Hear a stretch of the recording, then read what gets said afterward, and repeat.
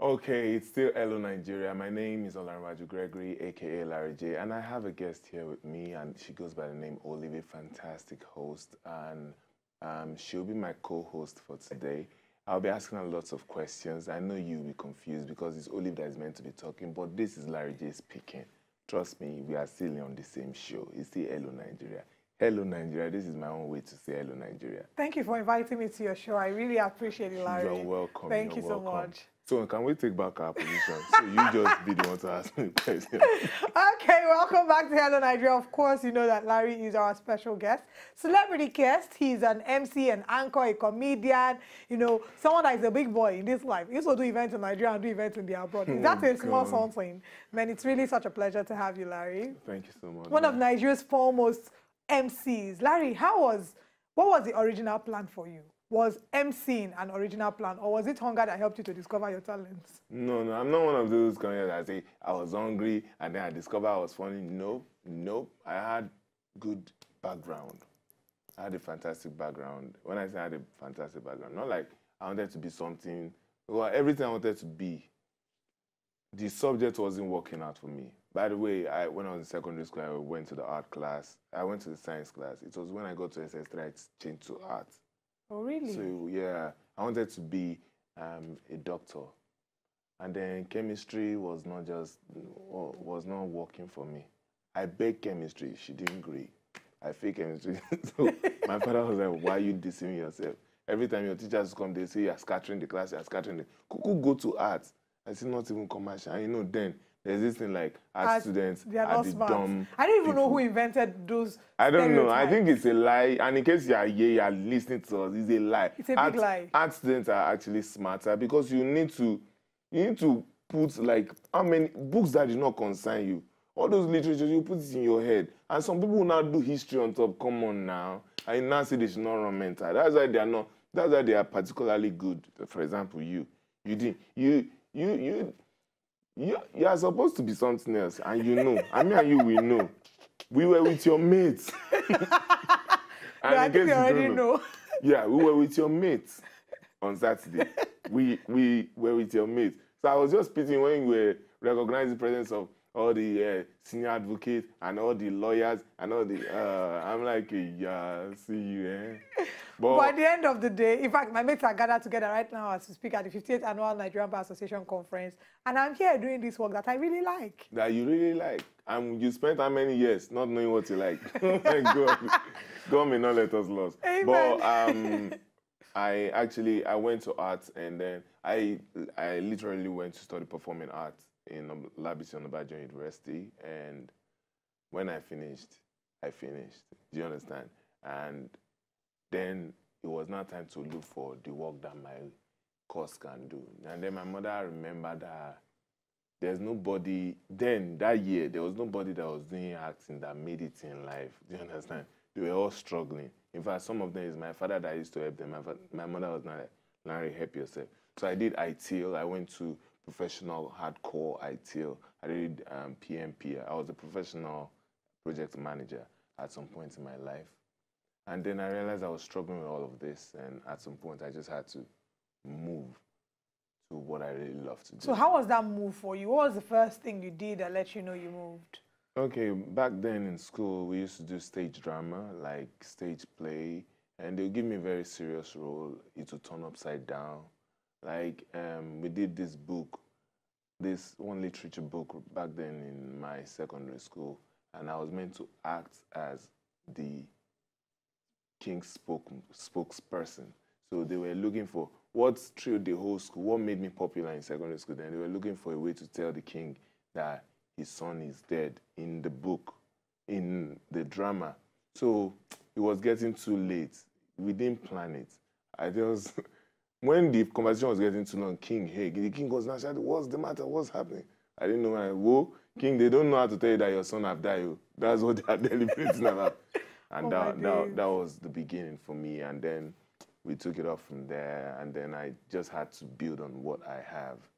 And here I am today. Now you're a comedian, and I'd like to ask you who your greatest influences are in Nigeria and internationally. Okay, my greatest influence. locally and internationally, I would say Bobby. I love him for his stories because I'm also a storyteller. And Didon, I love the fact that he goes the parts that you not imagine. That's where he goes to. I love that part of him, and I have some other actors like don't Baba Sue is one of those people that anytime I watch him, I cannot but laugh. He'll make he'll make fun of something at the most critical moments, and it's comedy. That's what makes him who he is. He has carved that niche for himself. Though we have not heard about him in a while, but he did well then, and He will always be a legend when it comes to comedy. Yeah, yeah. He's one of those people that I literally sit down to watch when I was growing up. So, and Baba Salah and all of those people. Remember that big glass that pops out? And I enjoyed all of those. Papa Jasco and the rest of them. Bam, you get it. So internationally, who would you say? I'm sure you're going to say Kevin Hart. And I'll now for you, and I won't mention his name again. Since you have called him, I cannot say his name again. But I love the likes of Russell Peters. I like this my guy. What's his name? The one I already mentioned his name. No, Trevor. Trevor Noah. Okay. Trevor Noah is a fantastic guy. I love the fact that he talks about the present and he says serious stuff, but you end up laughing at other people's predicaments, at Trevor Noah's jokes. And it's just very on point for me. I love him for that. And with all these people, no, I don't think I can make mistakes. There are lots of comedy. The face of comedy is changing, you know. Yes. Back in the day, comedy used to be, you get one man, your mama mess, your papa mess. Those were the kind of things. I think they used to call it wording in Worry. Yeah. You know, call it wording and abyss. Those were the kind of things. But the face of comedy is starting to change. Now we still have a lot of that. There are lots of people who are still doing a lot of silly stuff to make people laugh. Yeah. But we're now starting to see people doing a lot more research. Like you mentioned, what Trevor Noah is doing. Ali Baba is one of such that talks about books that he reads. Yeah. Bobby is one of the people who talks about, who uses trending political issues to make comedy. How would you fashion your own kind of comedy? I would fashion my own kind of comedy as real life comedy. Like I might not necessarily pick on political issues, but I don't do all this comedy that will tackle one person because I don't want to have anything to do with you. I don't have a problem with you. I have a problem with your attitude. Do you understand? So I will not tackle you. I'll tackle that attitude and how it relates to me. I have jokes about my childhood. I have jokes about marriage. I'm married. Well, though some people don't believe, but yes, I'm very married. Like, I'm very, very married. Like, when I remember how much I've spent, like, sacrifice that. You've been married for long? I've been married for a very long time. And even now that I'm even remembering that, God, see, if you're not married, now I'm just feeling like, Olive, if you're a man, you understand what I'm saying. Because before I used to eat by myself, I will cook by myself. I'll be okay. I can just go and, spend money. But now, you cannot just spend money. Are you about to cry? No, I'm not crying because I know my wife is watching. My wife will not say, yeah, like, you're not a man, you're crying in public. I cannot control it because you give your wife, you give your wife your ATM and you're at home. You are receiving debit alerts. And it's not like I now want to call the bank that somebody is robbing me. I'll now be looking for wait, babe, where are you? She'll say, I'm at the supermarket. I say, but you say what we need is 20,000. They have removed 50. What happened? Boy, she's your wife. You cannot complain. You just be looking up to God, like, God, you have married. But you have married. How long have you been married for? A very long time, my sister. In my mind, it's like 30 years. But how old am I? How old am I? In my mind, it's very long.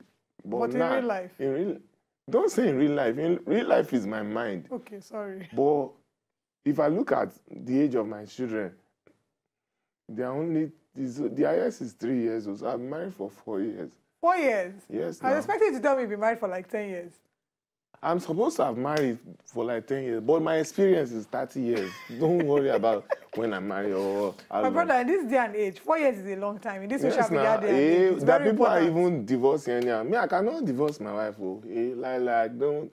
Even cheating is expensive. Cheating is because you have to. My wife is doing the one. She's collecting all the money. I'm even complaining. Say, I'm not gonna have another girlfriend. I'm not be collecting another money. No, let's be wise. I just stay with my wife. Well, I told her, I said, we are married forever. Yes, because you know sometimes you frustrate yourself to the extent that you'll be looking for the expiry date in your wedding certificate. No expiry date, so it's forever never. They put it there, but unfortunately they did not put it. In fact, I was even almost. I remember that they said that everybody that collected certificate at Ikoyi that you have to collect in local government. So you wanted to be celebrated that you're single? Hey, I'm single again.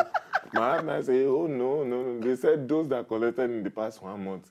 It broke my heart. But I was happy. After saying this thing, you will find where you will sleep this night. It's not on my show that you said. Baby, I'm just trying to explain. Remember I said canipe? It's not real life. It's like canipe. Canipe means for example. So everything I've been saying is for example. I'm just making an example. This is not, I love you now with me. Who am I not to love you? Animal play something. I love you. Having a conversation with comedians is almost never serious. You end up just laughing, but it's been such a delight to have you, Larry. You are an international comedian. You do events in the UK. After this, I'm going to come and sign up with you. So in case you need like manager or hype woman, so I can find side hustle. I can employ you. And you do lots of events all the time, even here in Nigeria. And I know you have one coming up soon. So how can people follow you on social media to find out information of your events? And follow me at Larry Greg. See, as your English just switch now. In fact, you know what? You know the bad part. You know my wife is not like a full Nigerian somebody. So it's just. How does your wife that has a British accent cope with you? Thank you. Even me, I don't even know what I said that she grew. But I know that I did not say anything too long. You know, other guys, they will have formed all the English. And she know all the English. Why are you speaking all the English when she know it already? I turn it to Yoruba.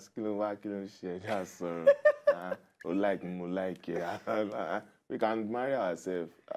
You know, when you ask even, okay, so what are we doing now? We are nothing but pencil in the hands of the creator. And now we are like Biro because we have signed the marriage register. Bam. Bam. Okay, so how can people follow you on social media? You can follow me at Larry Greg on every platform, at Larry Greg on Instagram, at Larry Greg on Facebook, at Larry Greg on Twitter, or Larry Waju Gregory on Facebook, and at Larry Greg on Twitter. All right, so support the ministry, support our Nigerian businesses, support. Follow, show him love. Show me love. They have events coming up in Lagos and in the UK and everything. Oh, yes. Yeah. And in the UK. I like the UK. You like the UK? Yeah, because their crowd there, they don't have go slow. Nigerian crowd, you have to explain what you are saying. The UK, before you finish, they are laughing. And I'm like, God, I'm funny here. I'm funny internationally. I'm not saying you should not come in locally. Please, local, please. I need local money. All right, we've had the pleasure of speaking with Larry Greg, who has he's thrilled us here on the show today, and we'll urge you to follow him and find out all that he's up to on his Instagram at Larry Greg. But before we wrap up today's show, I'd like to let you know what's happening today in history. In this month in history, in 1897, the British finally succeeded in overthrowing Oba Ovonramwen of Benin. Thank you very much for that fantastic information. Even me, I did not know it. I'm just learning that.